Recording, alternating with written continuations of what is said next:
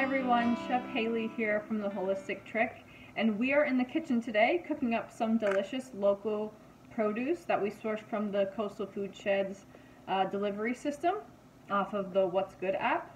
And today we're going to be making an Asian inspired dish, and it's going to be a Thai ground pork, and we're going to plate it in some Napa boats. So we have just a few of these ready to go.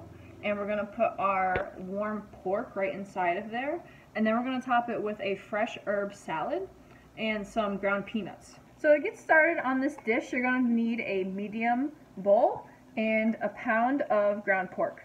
Our pork today is sourced from Cluck and Trowel.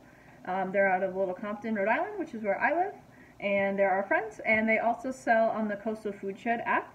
So you can totally get their pork, their chicken, their eggs right on the app. It's super delicious, organic, non-GMO, non-soy, all of that good stuff that you want. So we're going to season this already delicious pork with a few aromatics. We're going to start with 2 cloves of garlic. To get the skins off of the garlic, we're just going to take our knife, flat edge, and we're just going to press down. And you'll find it really easy to just take the skins right off of there. We're going to finely mince the garlic. So I just like to take my knife, I hold it like this, and I just make some slices in my garlic. You're gonna have really big slices, so what you want to do is just kind of go through it with your knife and continue to chop. So the finer that you mince anything, including garlic, the more flavor you're going to get out of that item. We're also going to need 1 shallot. This is a pretty big shallot, but I'm into it, so I'm going to use the whole thing. We're going to chop off the ends. We're going to cut it in half. And then we're going to take the skin off of that guy as well. What we're going to do, we're going to cut this the same way we cut an onion. If you don't know how to do that, I'm going to show you. So we're going to make slits right into the shallot, but we want to leave this whole end completely intact. So we're going to make about maybe 1/4 inch slits in the shallot, one way, making sure to leave this bottom part intact. Then you could just dice this up and you'd get a pretty large dice, but what I'm going to do is I'm going to cut it the opposite way from where you didn't cut it. You want to cut where you've already cut, and you want to go right in very carefully to the center, and then you're going to be left with this situation here, okay? And again, this whole bottom part is still intact. Take it from the cut end, and you're just going to dice.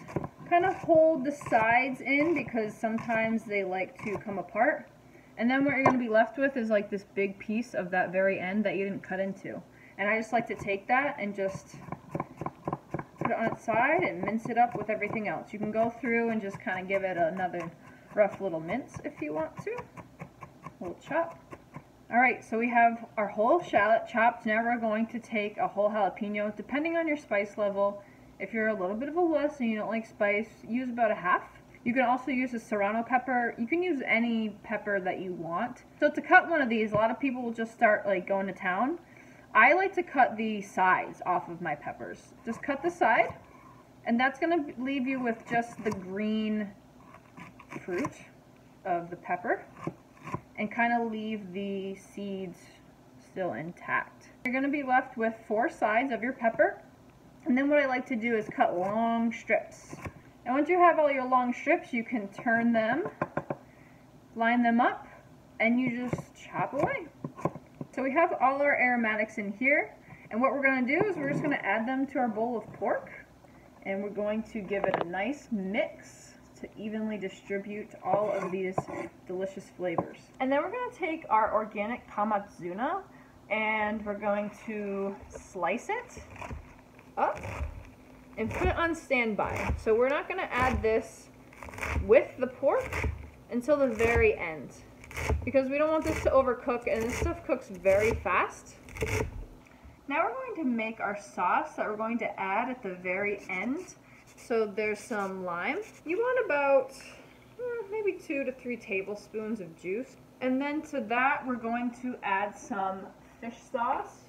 And this is a very umami flavor. It's very Thai. Fish sauce on its own I'm not gonna lie, it's pretty nasty stuff. But it also is super delicious when in combination with other things, sweetness, acidity, which is what we're doing in this sauce.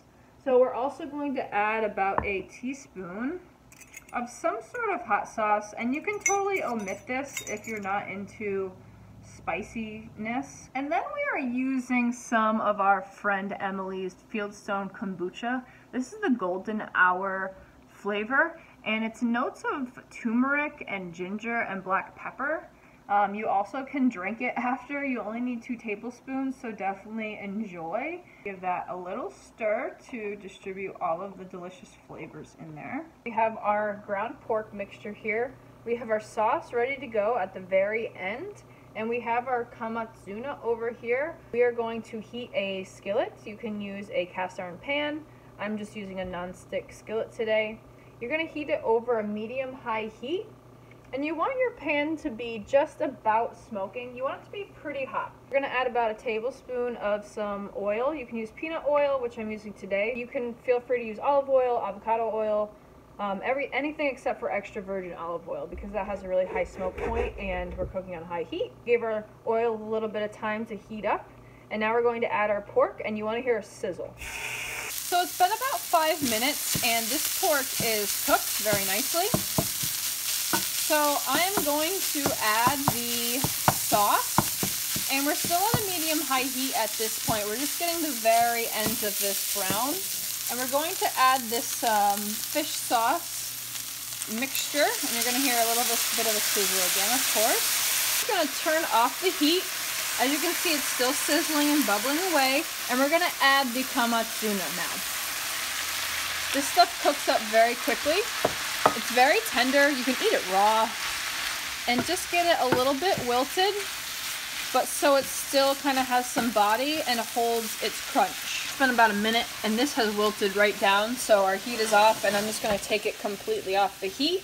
And now we're going to work on our herb salad over here. And we're going to chop up some peanuts and get ready for plating. So now we're going to take all of our fresh herbs. We have some fresh basil, some mint, and some cilantro.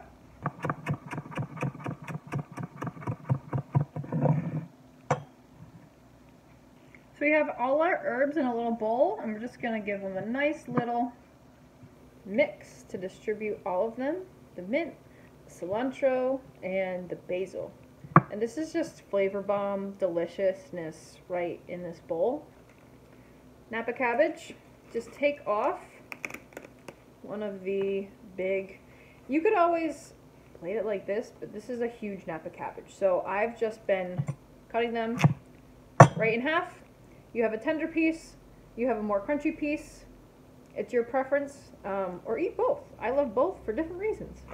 Lastly, if you didn't buy chopped peanuts, usually you can't, you're going to chop them. And you're just going to run through them with your knife. Don't go too crazy, because then they just kind of shoot everywhere.